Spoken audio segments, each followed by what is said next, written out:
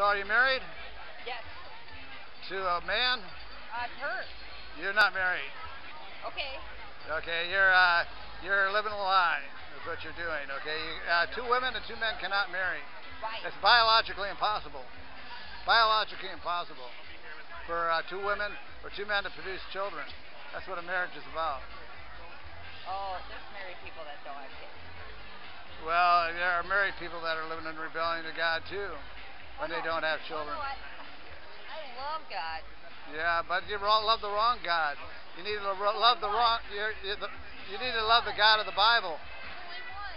There is only one, but there's idols.